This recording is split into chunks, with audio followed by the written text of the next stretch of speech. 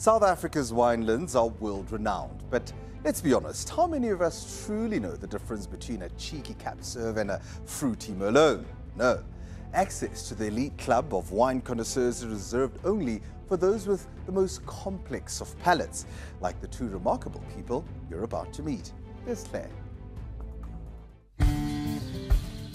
This is a story about wine, at least in part. It's also a story about two refugees, about desperation, perseverance, and ultimately triumph. To tell it, we must start in Zimbabwe. In 2009, Zimbabwe was on the brink. Political turmoil and economic hardship saw anger spilling into the streets, with a predictable and often ruthless response from the government. Hunger was widespread. That short period of time, Zimbabwe was going through a crisis in terms of there was no food on the shelves. I mean, there was literally nothing. So there came really a time whereby I realized that it's really pointless really to be stuck in Zim. Then, 28 and working at a cement factory, Dhafana faced a stark choice: live with growing uncertainty or flee.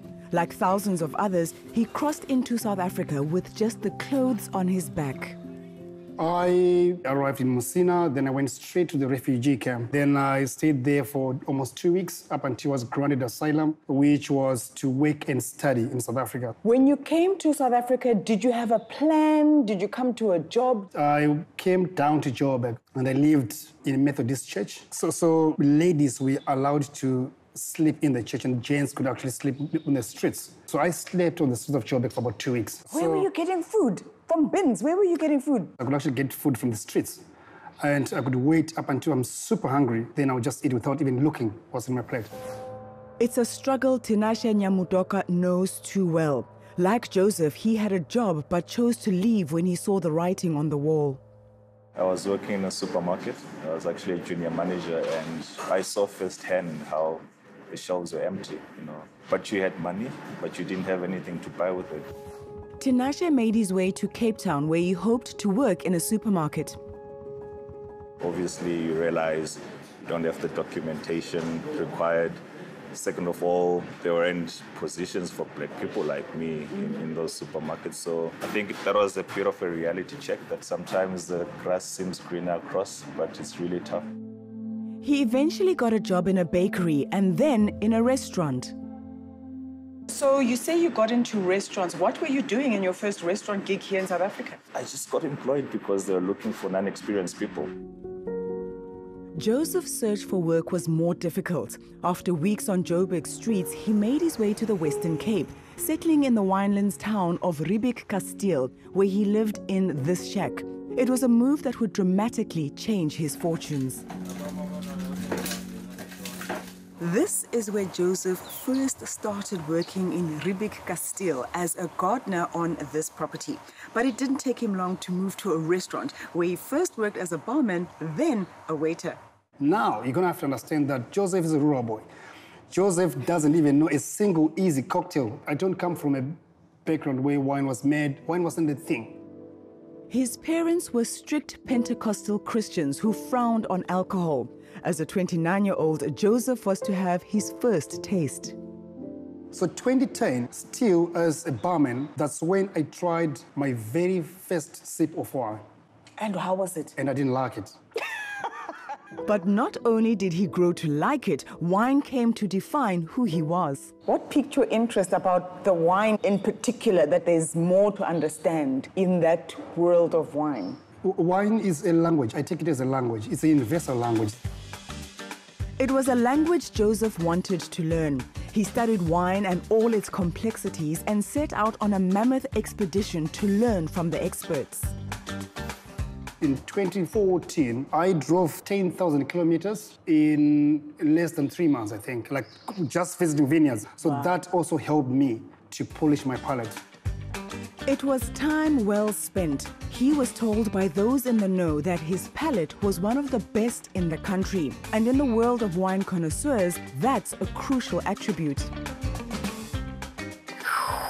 Mind blown, because a sophisticated palate is a rare skill.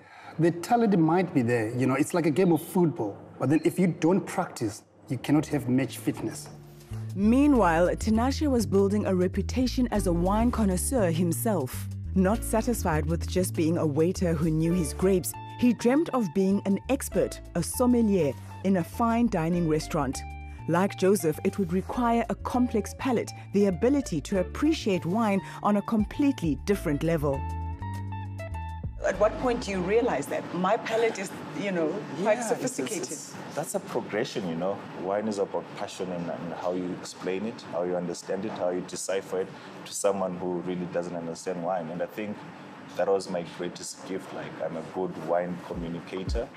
Tinashe was now learning from some of the country's best chefs, like the test kitchen's 𝗀𝗍𝗿𝗆, pairing individual dishes with different wines to enhance the flavor of both.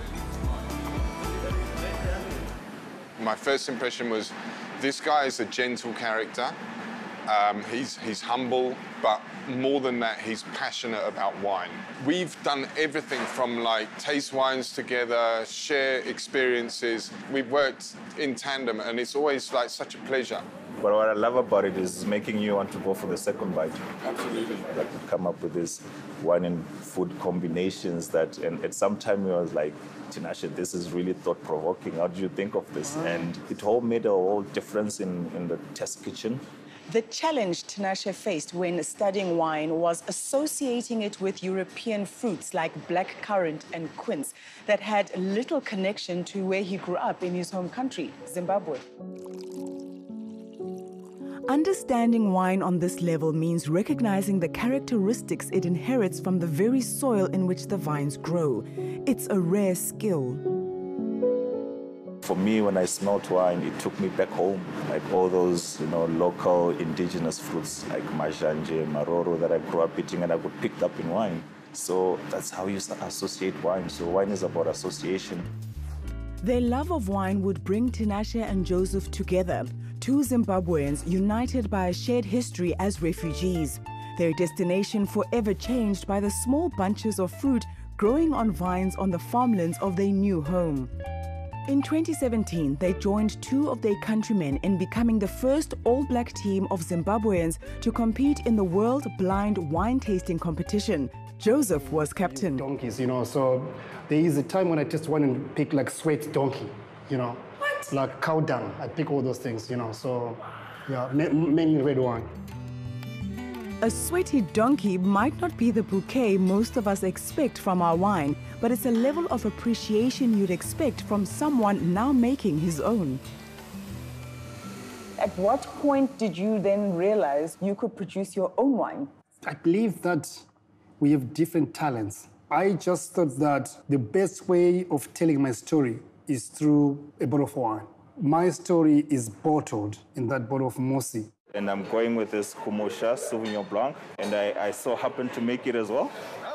Tinashe, like Joseph, wanted to create his own brand of wine. I wanted a wine brand that would embrace my Africanness, my culture. And so he called it 𝗀𝗁𝗃, meaning home, roots. And there's additional symbolism for Tinashe, whose past roots are now firmly intertwined with those of the present in his new home, South Africa. I want to believe that now I'm contributing to the larger economy, because when I export my wines, it's not Zimbabwean wine, it's brand South Africa. Joseph's journey, despite all he's achieved, remains incomplete. Apart from knowing Joseph as a sommelier, knowing Joseph as a winemaker, I'm huge in giving back to the community. I don't think I'm halfway through to be where I want to be. I really feel that I should actually found a foundation whereby I can be able to assist the little Josephs. Thank you for watching our stories here online, and please subscribe below to become part of our YouTube community and be notified when we upload our latest content.